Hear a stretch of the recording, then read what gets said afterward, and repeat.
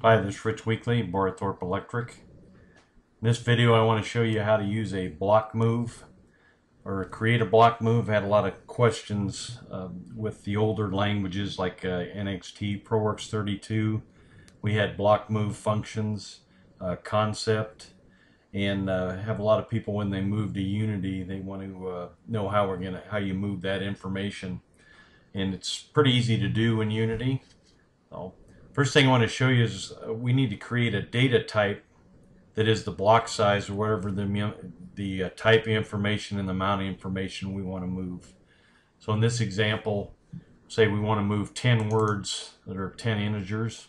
So the first thing I have to do is I have to create a type. We'll just call our type block 10.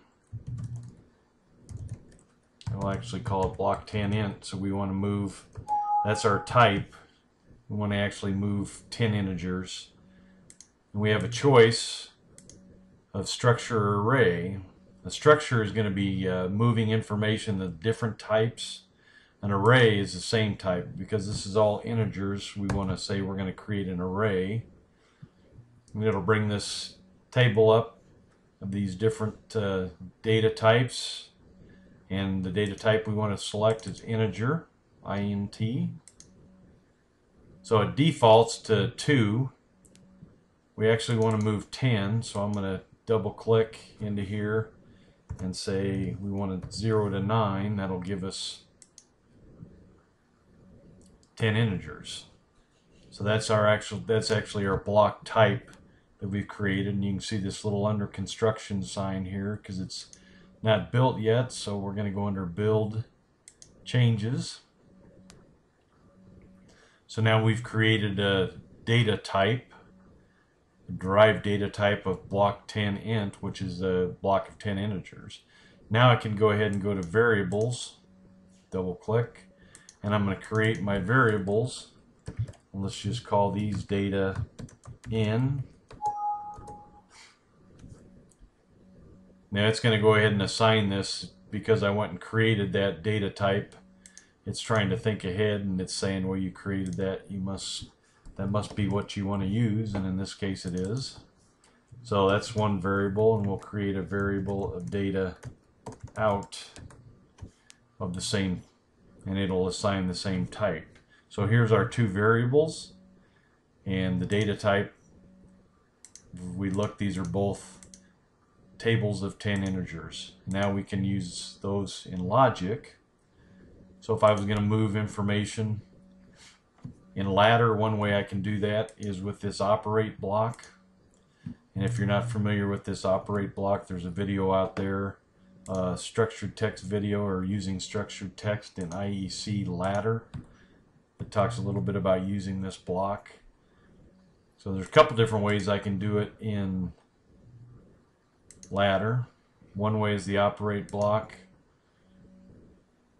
The other is there's actually a statement out there that's called move, or a function block. So in the structured text block, I would have data out because that's where the data, that's where I want it to end up. Data in is where it's coming from.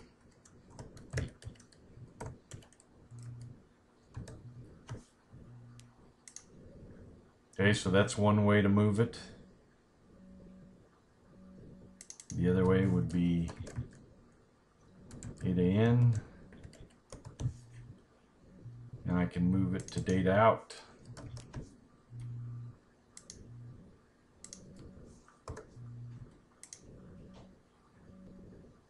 Okay, and I can go ahead and build these changes. These are both doing the same thing in ladder, but that's how it would look in ladder.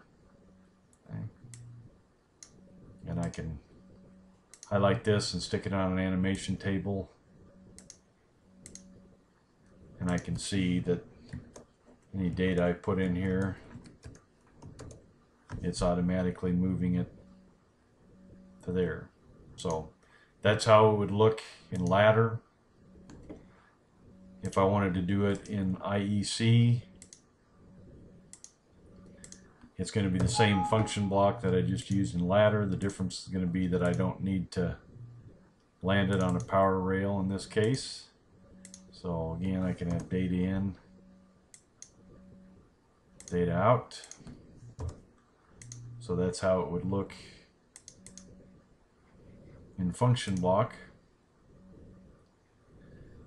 And then in structured text, I have actually already done, I've done this structured text statement in ladder, and that's really what it's going to look like in structured text as well.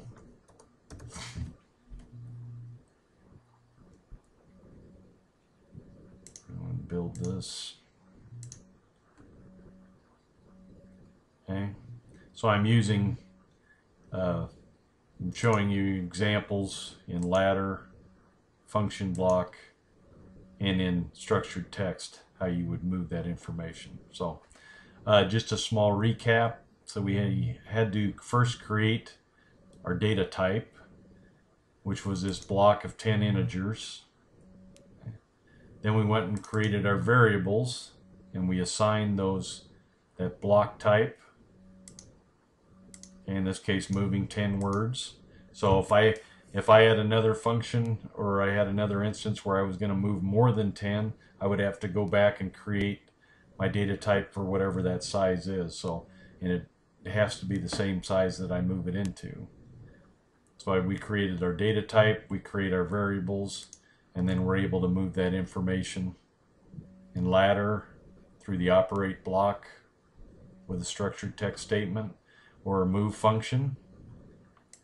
In function block, we have the move function, and then in structured text, we can move it like that. So that's all I wanted to show you in this video. Again, if there's anything that you want to see specifically, don't hesitate to call or email and let me know. Thank you.